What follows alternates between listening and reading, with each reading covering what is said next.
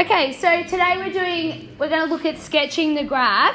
So stating their x and y intercepts. So what you need to remember, what's the main fact about the x-intercept that you should remember? So what happens at the x-intercept? What does y equal? Yeah. So if you always remember that the x-intercept y equals 0 and the y-intercept x equals 0, that's the thing you should always say to yourself, because it might help you when you have a problem. They might say that, and that will help you interpret what's going on. So to sketch, a linear graph. So let's have a look. Sketching a straight line graphs, we need 2 points. You only need 2 points. So what you do, it's a little bit like dot to dot. You get one. If you've got 2 lines, we just need to draw them up like that.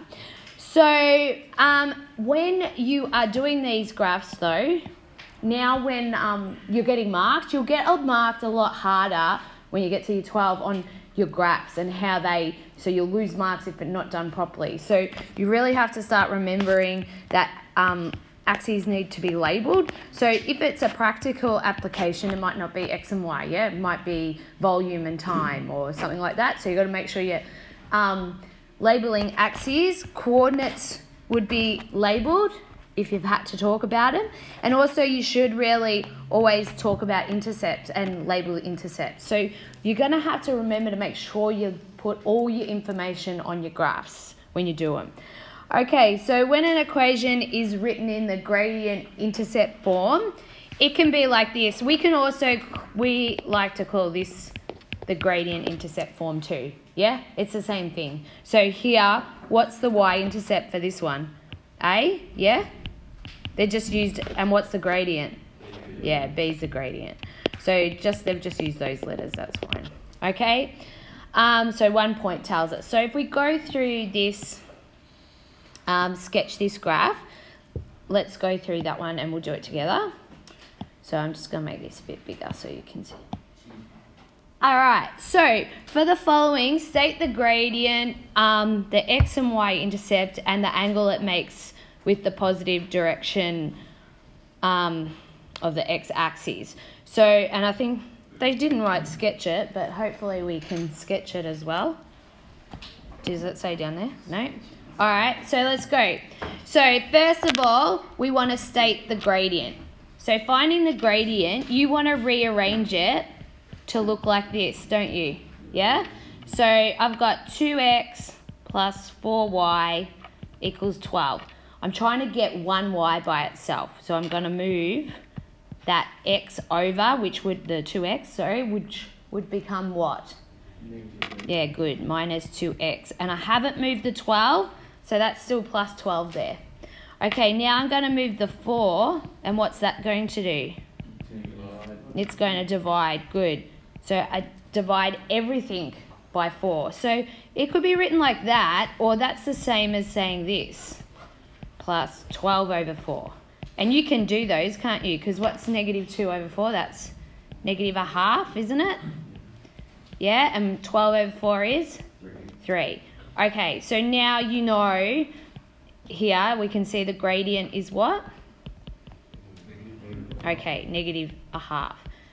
When you're looking at this, when you now work out your gradient is a negative, you should be thinking your line's got to go down ways, wouldn't it? Yeah?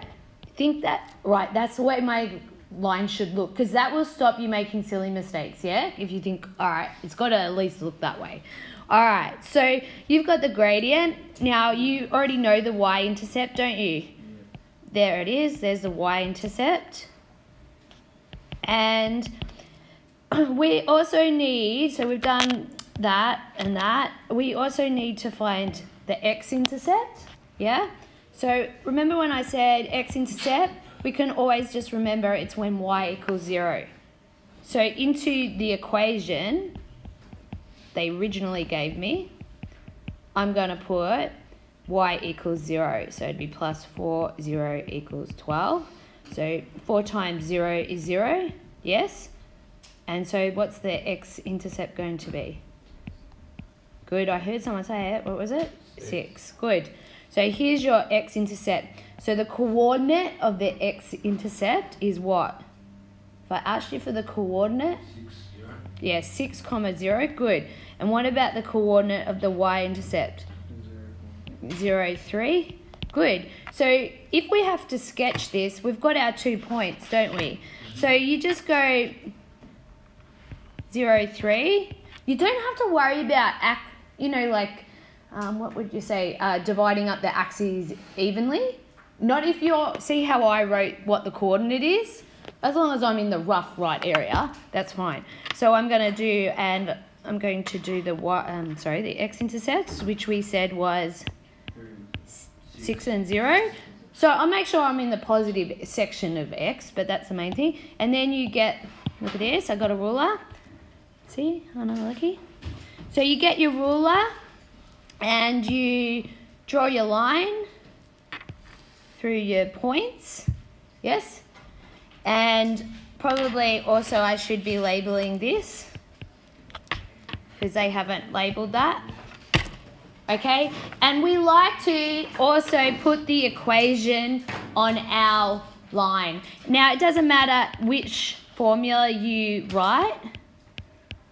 You can write that one, or you can write that one. It doesn't matter, yeah?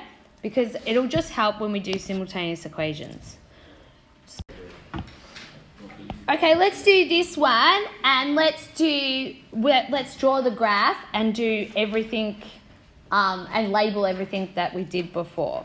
So if I'm just looking at it, what's the y-intercept for this one? Because it's in, yeah, good, it's in the 3. So if that's the y-intercept, what is the coordinate of the y? 0.3. Yeah, you've got to be really careful. In the test, they ask for the coordinate, and kids often forget that that's what's asked. So you don't get the mark.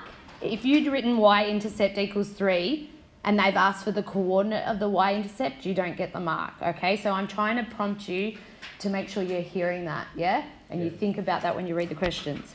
Okay, so the x-intercept, let's find that one. That is obviously when y equals 0, yes? So I could say 0 equals 3 minus 6x, and I could bring the 6 over there because I want a positive, and x equals 3 divided by 6, so x equals half.